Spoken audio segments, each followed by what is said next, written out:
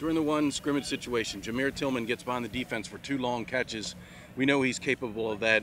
You run a triple option offense, but how do you use a weapon like Jameer Tillman when you know you got a big-time wide receiver that can help you? Well, he's as good as we've ever had here. He's a great kid. You know, we're counting on him. You know, for us to have a great year, Jameer needs to have a great year. But he's not only a great receiver, he's a great blocker, he's a great leader. And so, you know, those are huge plays for us. Actually, we needed those plays because in the early part of practice, the defense was kicking the offense's butt. And so the offense was able to get some three long plays in the second half. So it's a great reminder for our team. There's never any time for this. Right. You know, I mean, just keep playing, play the next snap. But Jameer's the guy for us to have a great year. He needs to have a great year. I wanted to ask you about a couple of guys that are injured. Robert Lindsay, the offensive tackle, is not out here. What's going on with Robert? Well, we'll see. You know, he's still working on some stuff. You know, he's got some back issues, and we'll see. He's a great kid, and hopefully he'll be able to return. You know, probably more doubtful than anything, but you know, we'll just wait and see. But he's out for a while. Yes. Daniel Gonzalez has not been practicing either. Are you any concerns with him, or you feel he'll be there when you need him? Well, hopefully he'll be back, you know, maybe next week or so, and hopefully he'll be back soon. We'll at least get a couple weeks of practice in. But we expect him back for the first game. And I've seen Daquan over here working with a strength and conditioning coach, but he looks okay. He's moving. He just not doing the... Yeah, he's a guy, too, that we expect, and hopefully will be available for the first game. And he's been working back. You know, had a really good ending part of the year for us, and hopefully he'll be 100%. And last but not least, your freshman quarterback who was your starter at Naps last year, Lanusa, I saw he has a cast. Is he going to be out for a little while? Yeah, he'll probably be out for a while too, right? Right. So now he is a guy that, you know, being a starter at Naps, you think he might be someone to get into the mix soon. You've got 2 seniors are your 1s and 2s. Do you feel that this fall camp, do you need to try to start figuring out who the guy for next year will be? Yeah, fortunately, that guy over there is really smart. He's already way ahead of that. Okay, yeah. So Ivan's You're talking about Ivan Jasper, yeah, so right? He's already got his plan of guys he's working in. You know, Zach Abey, Malcolm Perry's a guy. Young kid. Yeah, Jacob Harrison, JoJo, Robert. I mean, those are all guys that are doing some stuff, and so I mean, still a long ways to go. You got to find a way to get them ready, also as you get our team ready. And we get a ton of reps on our team, so it should be okay. Last year you implemented more of an aggressive defensive philosophy, and it paid some dividends. You got to the quarterback, you had some tackles for loss. Is that something you want to continue, maybe even ramp up further? Well, what's your thoughts on that? We'll see. You know, we'll see. We don't want to give our opponent, the first opponent, too many ideas of what we're doing. But, you know, you're always looking at things that you can do. You know, Coach Pearson and his staff are always looking at ways we can tweak things, but we'll see. And last but not least, I'm about to talk to these 3 young men, our local kids, Jake Hawk, Zach Abey, and Jared Ryan. They also are on the depth chart at the moment, seem to be doing okay. Is it nice to have local kids playing for Navy? Yeah, not only Maryland kids, Anne Arundel kids. Yeah, right, you know right, immediate area, right. And they're doing a really good job. All of them, you know, are going to make a big impact for our program, you know, soon. And the future is real bright for all 3 of those guys. Well, it looks like Ivan Jasper, who does recruit this area, has done a good job of identifying guys that can make it here. I mean, all 3 of those guys are he recruited, I believe. Yeah, all local kids that Ivan recruited. And like I said, we're counting on those guys to, you know, have an impact. You know, they've done well in school, done well in the hall, and they're doing well in the football field. So great representation for our county and for the state.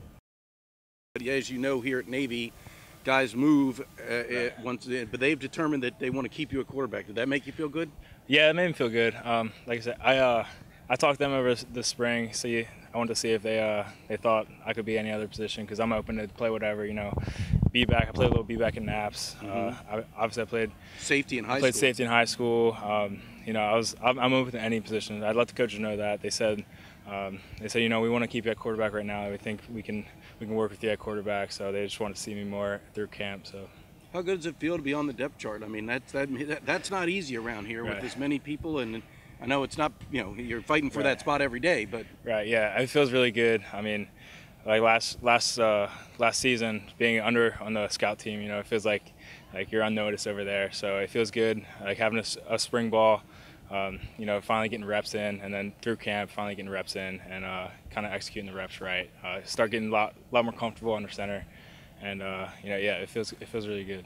Now you ran on a kind of a wing T type of attack at Spalding, but Right. there is some similarities in that you're multiple ball carriers and faking.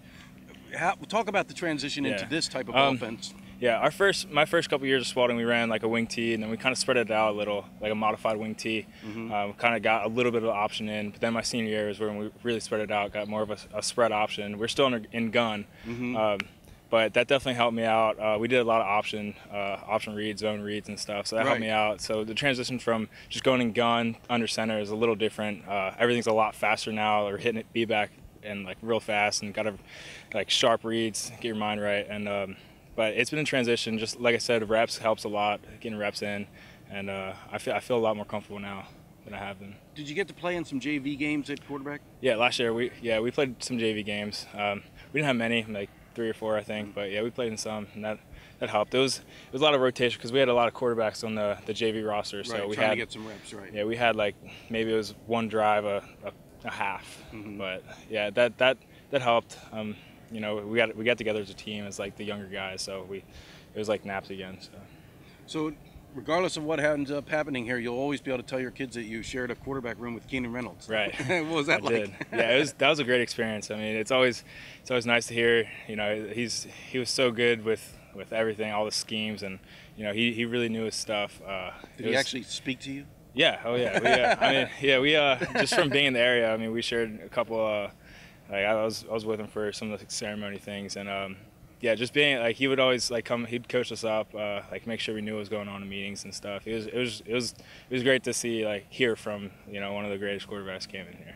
So now, I mean, you didn't know them in high school, but Jarid, Ryan, Jake Hawk, local guys, is there any kind of bond there between the Anne Arundel guys? Yeah, I mean, I knew Jared actually. Did you? In high school, yeah. We were boys then, and all right. Yeah, we played 7-on-7 a couple of times, and you know, it's fun to beat them, of course, but yeah, we've always been tight, but yeah, just being here makes it all tighter. You know, we all hang out with local guys. We get to bring our friends back home. We meet up and everything. So yeah, it's been great. It's been great. Yeah, you know, just some people get hurt, you know, got a few injuries, and spots open up, and you basically just want to step up and make plays, you know. So I'm really grateful, you know what I mean, if I'm given the opportunity to, and just try to, you know what I mean, show that I can play at that tempo, at that pace with the ones. So it's a good feeling. You know what you're doing? I mean, yeah, definitely. So I really got in over the spring, during spring ball, really got into the playbooks, talked to some of the guys that graduated last year during that spring period, just see if they could share their knowledge with me, and really try to not just only understand what I'm supposed to do, but what everyone else is supposed to do. That way everything just comes by instinct. So it's all coming together now. Dan O'Brien's a pretty sharp coach. I imagine he's helped you a lot. I mean, that's a good guy to have coaching you up, right? Oh yeah, Coach Obie's he knows his stuff, so in and out. So he goes through everything by technique, through schemes, and just really breaks everything down, simplifies it for us. So a lot of us that are just getting into the playbook know what we're doing. So definitely a great coach. So out here today, I see number 4 going downfield, beating people for long catches.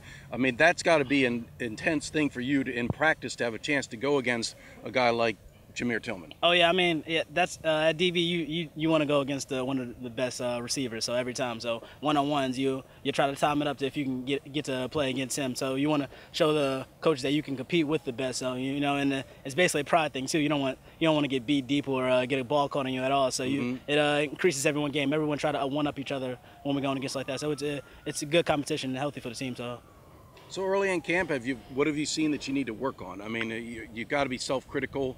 You are still a young player. You know, have you discovered some things that I got to get better on if I want to be on this field come regular season? Definitely technique. Just opening your hips and kind of knowing when to break, or recognizing what receiver's going to do, their tendencies, and I just kind of pay attention to the little stuff like that. Little details like that make you just all that quicker just to be able to get a turnover and make a big play. So I'm really working on just a little bit, just the technique and everything. So now, you were a multi-sport guy in high school. Do you think now that you're able to focus solely on football, you're able to kind of take it up a little notch? Oh, definitely. Most of the time in high school was just all athleticism. A lot of just going out there, being an athlete. Now I'm able to really get down to football and actually understand what I'm doing. So it's a lot lot more mental game now that I think now that I'm in college and actually like getting into the playbook. So it's a lot more than just athleticism, because everyone at this point is really athletic.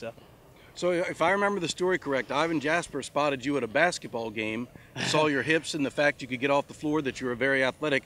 Are you grateful that happened? Because I think at the time you weren't sure where you were going, and that changed everything, didn't it? Oh, definitely. So yeah, it was our rival game actually, against St. Mary's, and said he came out to that game and saw that I was pretty athletic and just can move. So that's really what sparked some interest there. So I'm definitely grateful. I mean, playing different sports just really helped me in everything and all my overall athleticism. So it was definitely helpful just not focusing on one sport in high school. Last but not least, are you getting acclimated to this place? I know it's hard here. Plebe year was probably difficult, but are you starting to settle in and feel like you know what's going on overall? Oh, definitely. Yeah, definitely a good breather that plebe year is over, but it's coming in slowly. So now you're honestly getting adjusted and just knowing your role in this place and how everything works. So it's not too bad. And it doesn't hurt that I live like 20 minutes away, so I go see my family almost every weekend. So it's pretty nice.